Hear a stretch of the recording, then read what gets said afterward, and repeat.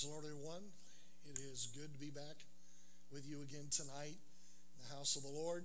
We're having just a few little technical difficulties. That's why we're trying to iron a few things out here tonight. But we're glad that you're with us. Let's start in and enter into this place with prayer tonight, seeking the Lord and letting Him have His way. Praise God. Let's do that right now. Father, we love you again tonight, Jesus. So thankful for another week, Lord God, that you have kept us, and you are strong, Lord God, over us tonight, Jesus. Let your word have its way, dear God, and penetrate our very souls tonight in the name of Jesus. We need you, dear God, in this hour. I ask, oh Lord, for your tender mercy, Lord, to just be a part of us tonight in the name of Jesus. Let the glory of God be seen, Lord. We love you and we exalt your name. We ask you, dear Jesus, to bless the word of the Lord to our ears tonight and everything that is spoken. We ask it in the wonderful and precious and glorious name of Jesus. Amen, amen. Praise God. And so tonight we are entering into another study here tonight. It's been another wonderful week. I hope everybody enjoyed the parking lot service that we had Sunday for Mother's Day. Hope everybody enjoyed their time. It was a great message from Sister Urbanik, who did an awesome job. We appreciate her so very much here at Steadfast. And also, of course, Monday night we had a wonderful time with our men in our men's small group. Tomorrow night, 6 o'clock, please be mindful of the ladies' small group at 6 o'clock, and make sure that you have your invitation. You are ready to go. Praise God. So don't miss out on that. We are asking you tonight to continue to pray and lift Sister Marlene Crouch up.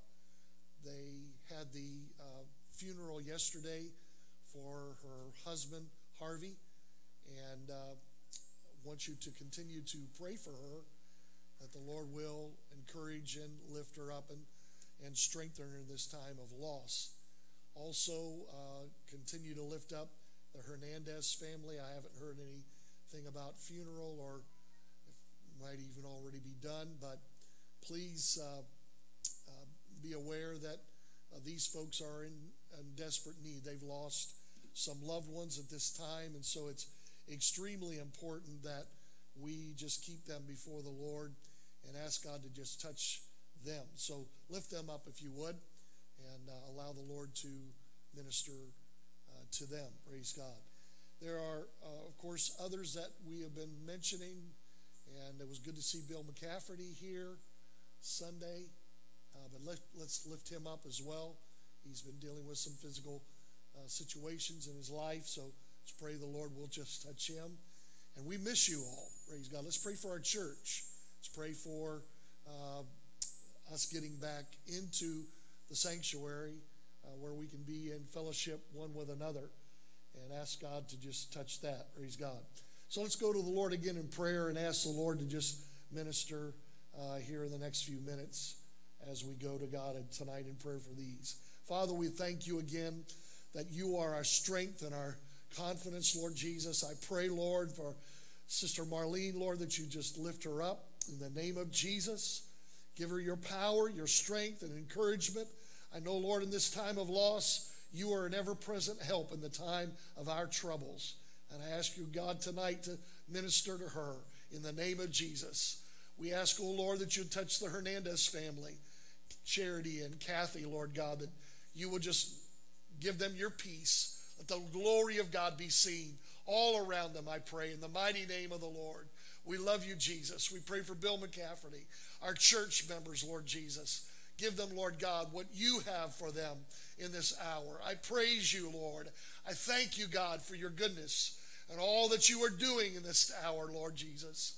I pray, God, that you'll inspire us, and not only inspire us, God, change us tonight, Lord. Let us, Lord God, sink into what you would have us to be doing in this hour. I praise you and I give you honor in everything in the mighty name of Jesus. Amen. Praise God. We want to let you know that it is my desire, and I'm going to say this by faith, that we will have a service in the month of May in our sanctuary. I can't say that it will be this Sunday, obviously, probably a little too soon, but one of the last 2 Sundays we are going to launch this on the 24th or the 31st, which is Memorial Weekend. But one of those Sundays we are going to be planning to have everybody back in to the house of the Lord, and we'll do it in a socially distancing way. We will have people in their pews, of course, but social distance enough so that we feel like we are still safe. If for some reason you're still not in the next 2 weeks feeling comfortable with that idea, obviously we'll continue to have our live stream messages, Facebook, so on and so forth. So I just want to let you know what our plans are. We are moving to come back in. If they can congregate at Meijer and Target and those other places and have 100 people in their midst, I think we can easily social distance here. I've been waiting on the authorities. They're starting to open up this Friday. A lot of businesses and whatnot, as far as getting your hair cut and whatever else. But they are doing some things as far as opening up. So just wanted to let you know that we are planning to have something here in the next couple of weeks, and we will be back in the house of the Lord. So put that down in your mind. Unless something absolutely happens that stops us from doing that, that's the plan. So we are looking forward to one of these Sundays being with you, either the 24th or the 31st of this month. So please keep that in your minds. Amen. It was really good to see all of you here. Like I said, Sunday had a wonderful attendance of probably about 50-some people actually that were here. Thank God for that.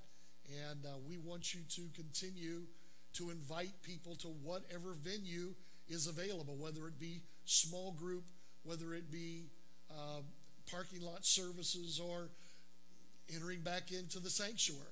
We need to be about the Father's business. We need to make sure that we are continuing on in ministry and getting stronger. As I've made somewhat of a theme of this, I want you to be stronger going out than when you came in. And that's really my desire as your pastor, to make that happen, or at least put it out there, praise God, and encourage you to do everything you possibly can to grow and be strong in the Lord. Amen. Praise God. Tonight I'm going to talk a little bit about something that has been on my heart for probably about a week now. In scripture references here tonight, I want to actually begin in the book of Revelation, chapter number 3. And while you may be getting that or turning to that, I want to make you also cognizant of the fact that while we are absent from one another, it's still very important that you stay strong in your giving towards the house of the Lord. Please do not slack off in that area, because the lights still need to be taken care of, gas, all those good things. We need to maintain our building. We are in a situation right now, though, that we really do need for everyone to step up as far as missions. Missions is an area that we are struggling with a little bit right now. So I'd encourage you to do your very best to be faithful in these areas. But tonight in Revelation chapter 3, if many of you even know what we're talking about when I start talking about the book of Revelation, it is the revelation of Jesus Christ. It is the revelation of his church in the last day. At least for the very first 3 chapters, the Lord deals with his body, his church. In Revelation chapter 3, we read about all of the 7 churches of Asia Minor. We read about that from the simple fact that It begins to tell us their weaknesses, and it also tells us their strengths. And of course, where I would want us tonight to focus in is actually in the last church that is spoken about, because obviously when we're dealing with the last church, which is the church of Laodicea, we are talking about the attitude and the direction, the mindset of the end time church, and the things that we have to deal with when it comes to our attitude as the end time church. I hope by now that many of you, if not all, realize that we have turned that corner and we are going towards the end of this age. We are looking and we are facing, we are a part of what we consider to be the Laodicean church in this last hour. And so in Revelation chapter 3, we're going to get an idea from the words of Jesus about this particular church. He's given strong points and weak points from all of the others, and now he begins to deal with the very last day. When I say the last day, I'm talking about the church as we see it right now. We are in the last days.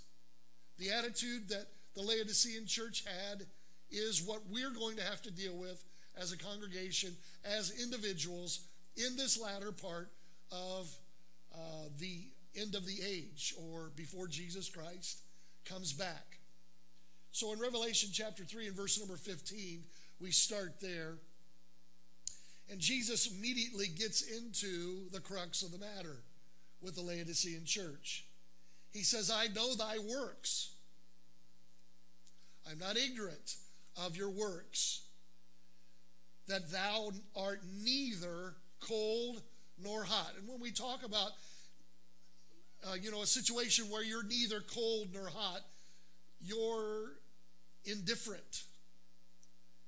Things are happening around us that make us indifferent, that make us ineffective. You're not refreshing, cold. How many like to get up and get a nice cold drink of water from time to time? It's something that really does refresh you. Sometimes on a hot day, you can feel that cold water going all the way down, even into your stomach. It just, you've such a contrast. So the Lord is saying, you're neither cold, refreshing, nor hot. That hotness, that situation that you are good for purification, you're good for being effective in the kingdom of God. So he says this, he says, you're neither cold nor hot. And it was his wish, it's his desire, because the very next line is, I would that thou wert cold or hot. I wish you were either one or the other. So then, because thou art lukewarm, that's what happens when a hot boiling cup of water or bowl of water sits. It becomes eventually used to the atmosphere of the environment in which it's in. So he begins to say, because thou art lukewarm and neither cold nor hot, I will spew thee out of my mouth. It's that not refreshing feeling. It's not that good feeling of being either cold or hot. And it's kind of one of those things, you're looking for something to be refreshing. You're looking for something to be effective. And when you get a good gulp of that environment or that situation, you realize, this is not what I'm looking for. You see, this world is not looking for something that blends in. It does not want us to portray, if we profess to know the Lord as our Savior and as the one that is able to save them, He does not want us to be lukewarm because we do not then stand out. We blend in. The Laodicean church is fighting blending in. Blending in. He said, because you're neither cold nor hot, I will spew thee out of my mouth. You're not going to be effective in any form because you've allowed your environment to affect you instead of you affecting the environment around you.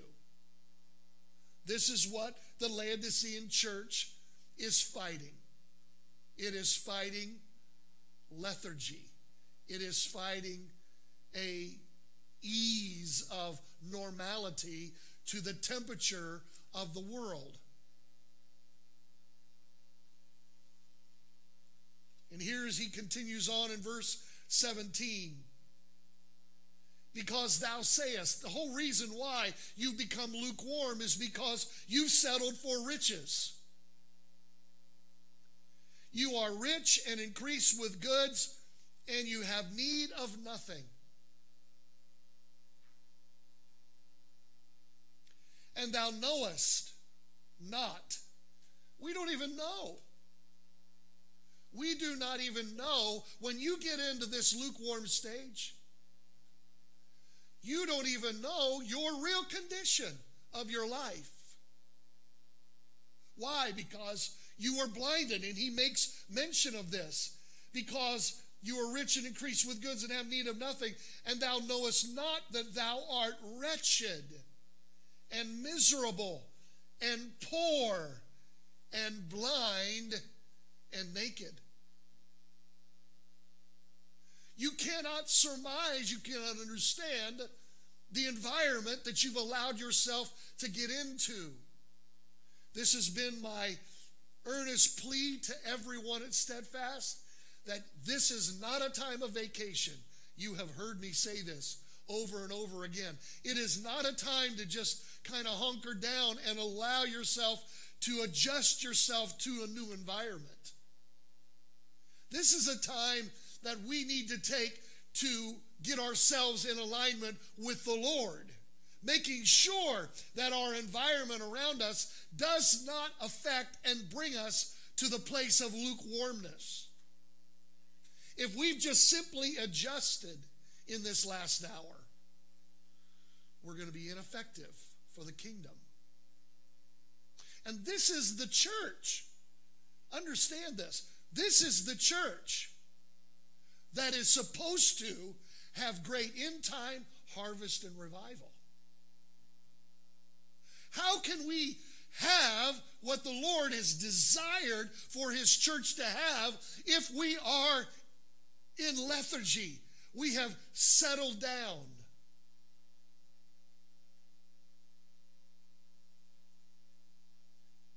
We've gotten away from our routine of coming to church, and we've adjusted, and I hope that many of you have not adjusted away from keeping the church as a priority during this time. If you have, whoa, stop. Understand the direction that you're going. Some of you will actually be viewing this not live, but you'll be viewing it later when it has become convenient. We need to realize this is a time to stay spiritually in tune with the Spirit of God. Stay repentant in your heart. This is something else that we have pressed upon you so many times. This is a time to stay repentant before God. Make sure that there is nothing that is going to come clouding into your spirit and into your mind, into your heart, that would allow you to just take your ease. I wish there were some words tonight that I could actually use to describe how I really feel, but this is such an incredible and a very crucial We are at a very strong turning point right now in the kingdom. And the church needs to not just maintain, get back to a norm of what they were before, but this is the time for the church to really move forward in God and to be closer to God in stripping away anything that would keep us from the presence of the Lord, from allowing the Lord of glory to elevate us, amen, and draw closer to him than we've ever been before. So he says to the Laodicean church, he's talking literally to us tonight. He really is. There's no other way of looking at this tonight than other than just understanding that this is what we are going to fight. And especially as the Lord has now kind of quarantined us and gotten us away and gotten our attention. You understand, the Lord has allowed the world, not just the state, not just the city, he's allowed the world to stop. That does not happen by anyone else but God. He has slowed this pace. He has taken our attention off of lights and smoke. We don't have that kind of thing here in Steadfast. But there's so many others that have grown up and allowed that to take over in their times of worship. And I'm telling you right now, it isn't about all of the effects. It's about your relationship with God. It's about seeking the Lord. It's about realizing that God is pointing us in that final direction towards eternity. And he's saying to the church, don't go stale. Don't allow yourself to fall asleep. Understand right now what you really need. Let me continue on, because he says after all of these things that you're naked, you're miserable, you're poor, you're blind. Why is that? Why is that? Why are we feeling rich and increased with goods and we don't have need for anything? It's simply because we've put our hopes and we've put our energy, we've put, amen, an emphasis in our life when it comes to serving the Lord upon the environment that we're in. The beauty of the building, the things that we are accustomed to as a norm as far as church. What really gets us going? The fact of the matter is, nothing should get you going except the Lord. Where is that relationship? Are you rich without God? Are we rich and increased without relying and trusting and reaching and getting a hold of God? It's an hour that we can't afford to do that. It's an hour where we need to realize that God is trying to point us in the right direction. He says, so I counsel thee, this is verse 18, to buy of me gold tried in the fire. Something that is genuine, something that is real. Notice he says, I counsel thee to buy of what? Your pastor? Your church? Too many are waiting to get back to that environment. And there's nothing wrong with being in the presence of the Lord. But when we rely upon church and the environment to dictate whether we're cold or hot, we've missed it. We are not doing what we need to do, and that is to maintain our relationship no matter what falls apart, where we can't go, what we can't do, we need to realize that our relationship with God has got to maintain and begin to get stronger. And as we fall away from things, as the Lord has stripped us from things, we should have reached to him and said, Lord, but you are the reason why I live. In you I move and breathe and have my being, as the scripture says. He says, so I want you to counsel to buy of me. Don't look anywhere else. Buy of me gold that is tried in the fire, that thou mayest be rich. You want to be rich? Be rich on what God can offer and what he brings into your life, because you're hungry after it. You're not complacent. You're not falling asleep, but you are hungry after God at this time. And he is fulfilling. He is making you rich. You are becoming richer, not poorer, because we've been quarantined away from what we have denoted as to be church and God. This building is not God. These people are not God. There's only one that you need to lean on, and his name is Jesus, especially at this time. He says, buy me gold tried in the fire, that you may be rich, and white raiment. Why the white raiment? Something that has been purified by the Lord because of our nakedness. That thou mayest be clothed, and the shame of thy nakedness do not appear, and anoint thy eyes with eye salve, that thou mayest see. Why? Because when individuals get in this state, they fall away from what is real. Everything that meant God to them has been taken away, and all of a sudden they fall and shrink and diminish in the quarantine scenario, and their relationship has died off, and you've gotten lukewarm, and you've fallen away from your real relationship with Jesus Christ. It is in that time that we need to have our eyes open and realize where we're at. He goes on and he says, as many as I love, I rebuke and chasten. Be zealous therefore and repent. Stay close to me. Behold, he says, I stand at the door and knock. If any man hear my voice and open the door, I will come into him and sup with him and he with me. There's that fellowship. There's the fellowship. He's knocking at the door. But if we're naked and poor and blind and we do not see what we need, we will not be able to hear the knocking on the door. He goes on and he says, to him that overcometh.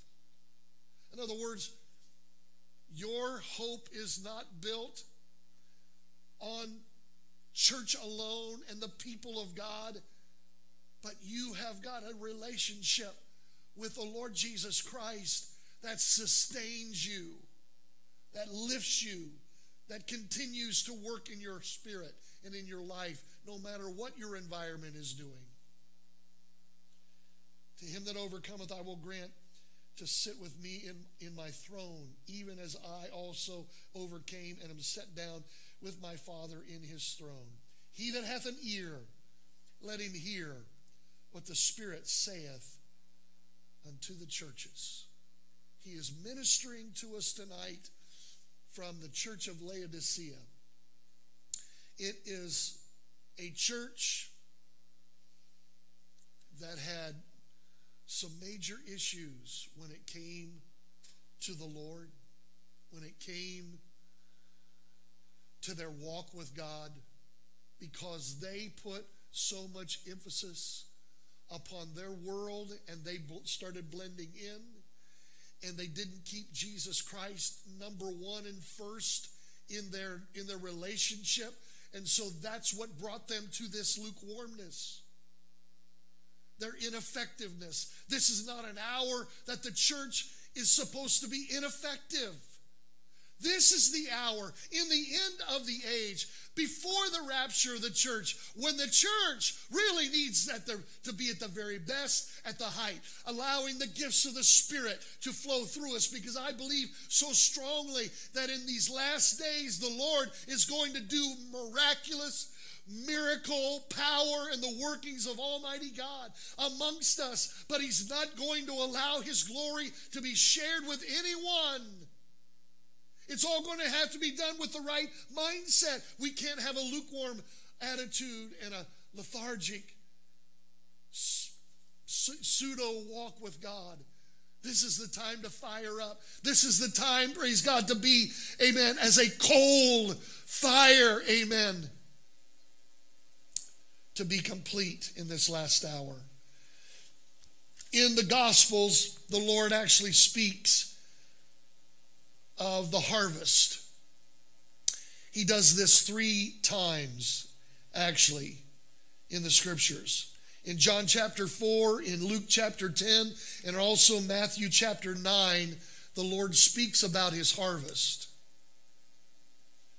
I'm going to start at John chapter 4 and verse 34, because this is an example of what Jesus was talking about when He came out of an encounter with the woman at the well, the Samaritan woman at the well. And at the end of that encounter, when she realized who she was talking to, she ran back to the town and became the very first evangelist to her town. You see, when you have the Lord interacting with you, it makes you want to go tell somebody. Laodicea had a problem. They were not interacting with the Lord as they should, and so they became environmentally blended instead of being effective.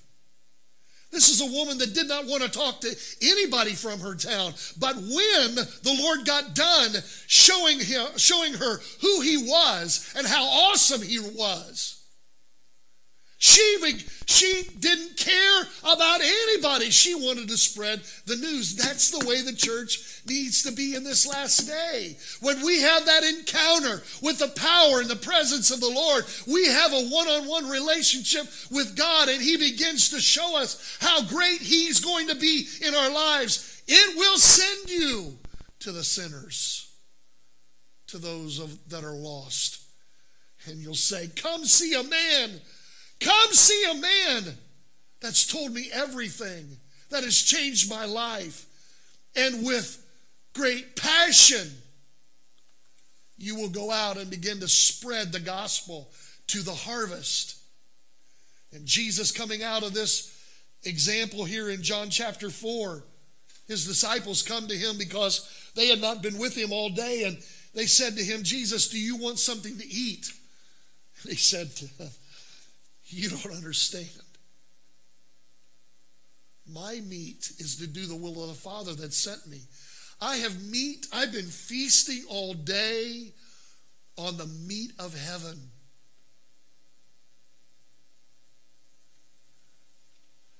He starts in verse 34 of John 3, and he says, my meat is to do the will of Him that sent me and to finish His work. And then He cautions. He brings a caution. And He says, say not ye, there are yet 4 months, and then cometh harvest. You know, this is a deception that I believe even Laodicea was under. It's a deception that we've got to fight as the end-time church.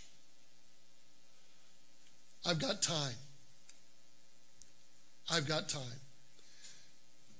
I wish somehow, some way, this camera tonight could just kind of zoom.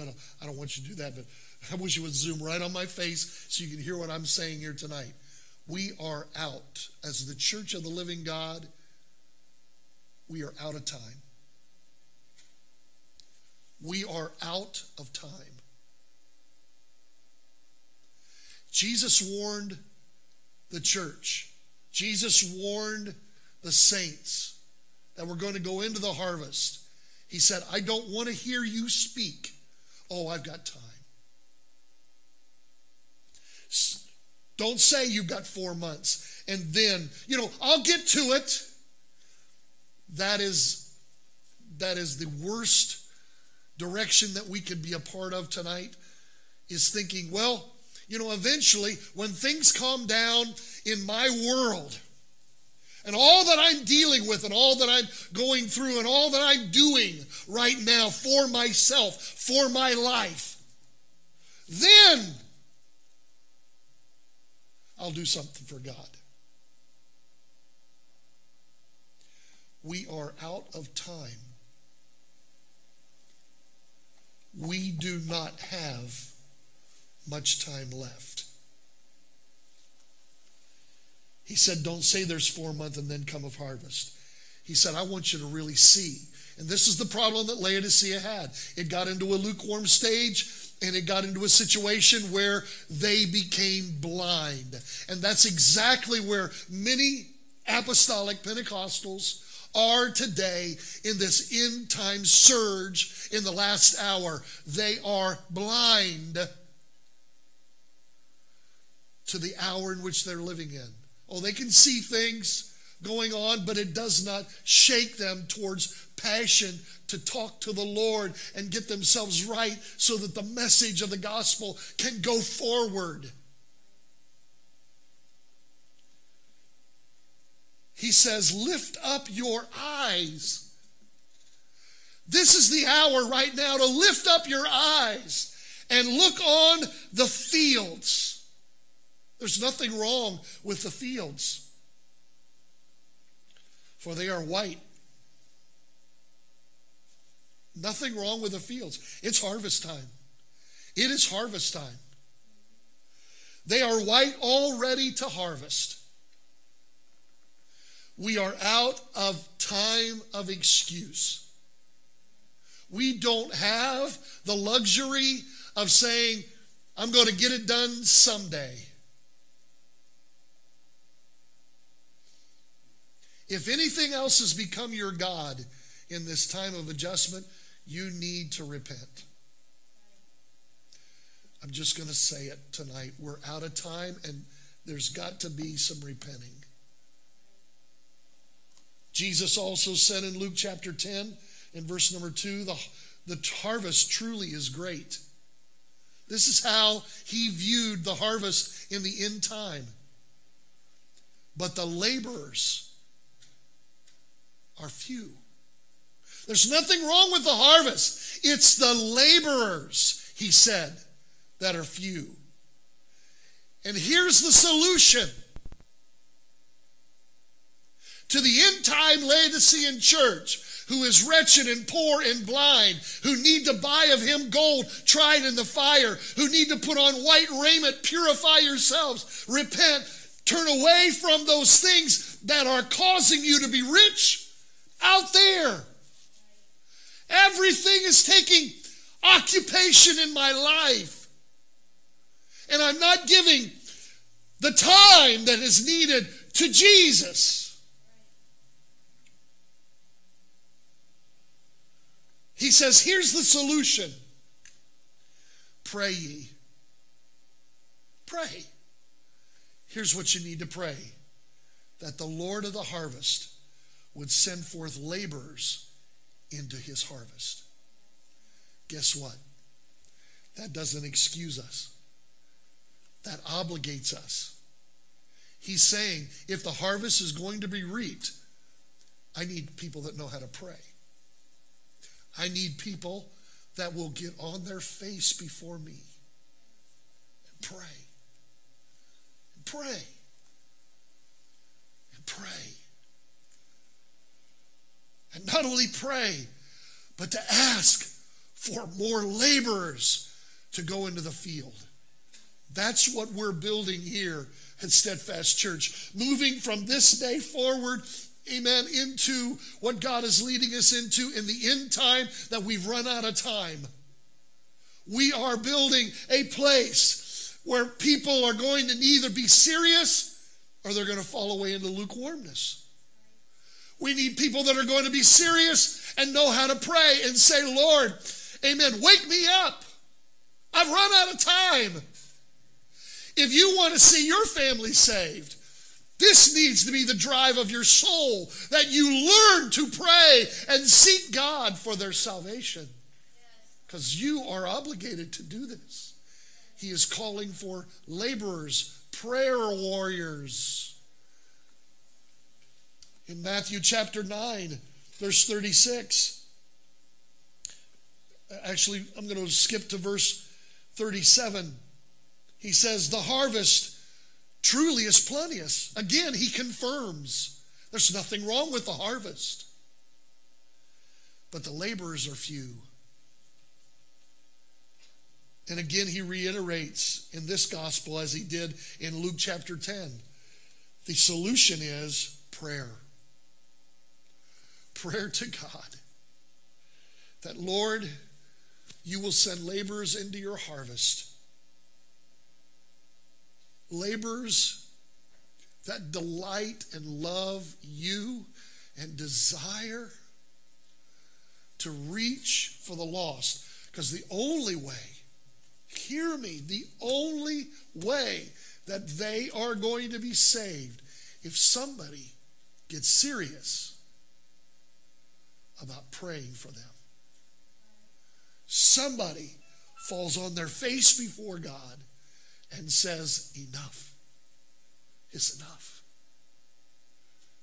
If it's going to get done, I've got to earnestly contend. I've got to earnestly seek. I've got to earnestly pursue after what the Lord has called me into, and that is a life of prayer and dedication unto God.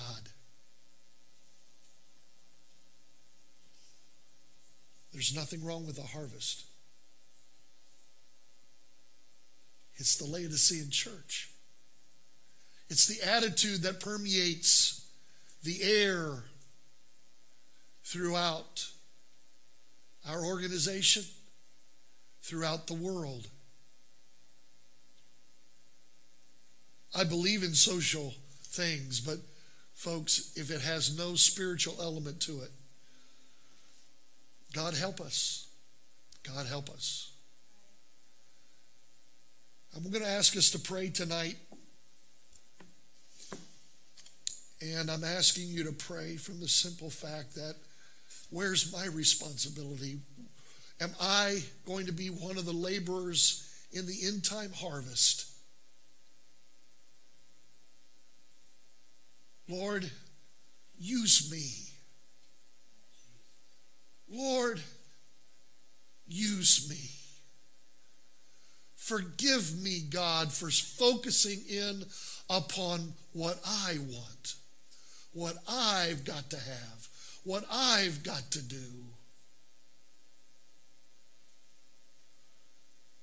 And let my focus be upon you, because there's literally no time left to get done what God wants to do in this last day. It is going to take a lot of prayer. It is going to take people that are dedicated to prayer, lifting up the name of Jesus, seeking the face of the Lord, and calling those things that are not as if they were already. And so tonight, as we pray in closing, I'm asking you to consider where you may be right now. Are you so wrapped up in your world that you've forgotten His? You know, we can give God a little bit of time sometimes in prayer. We can give God a little bit of time, during our week. But where do we put most of the time? For the kingdom. Is it in little small 15-minute segments?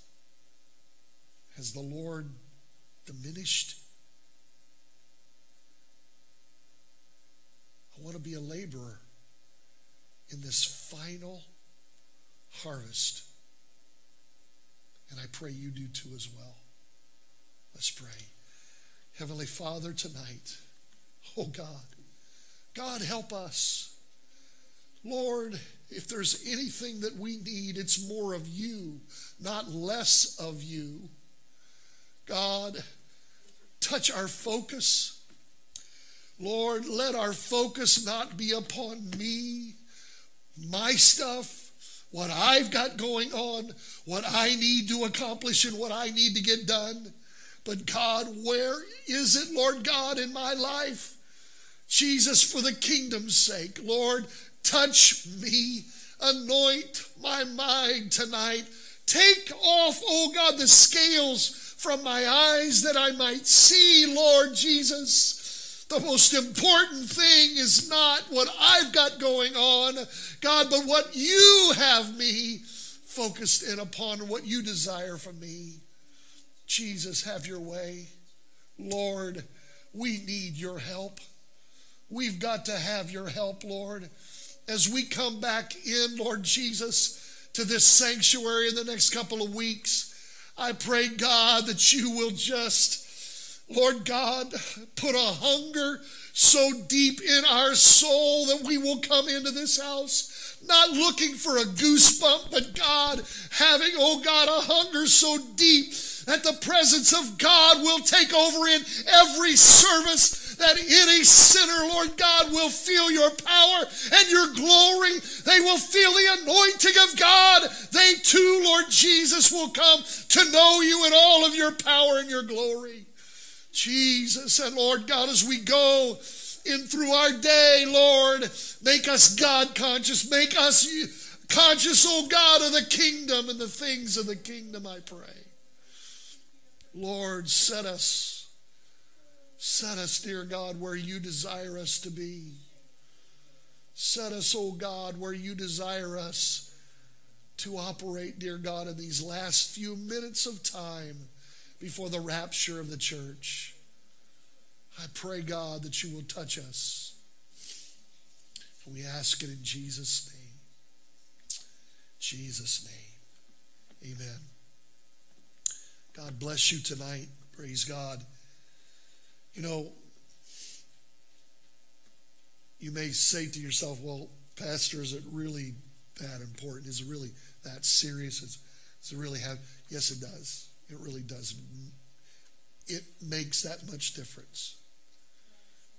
Because if you're simply just looking out for yourself, you missed why you've been filled with his power and washed in his blood. If you're fulfilling the things that your plans, putting that first, you're falling into iniquity and you're falling away from God and not closer to God. I've taught about iniquity for so many years now. I pray that you understand that it is doing what you want to do and forgetting the source of your strength and power.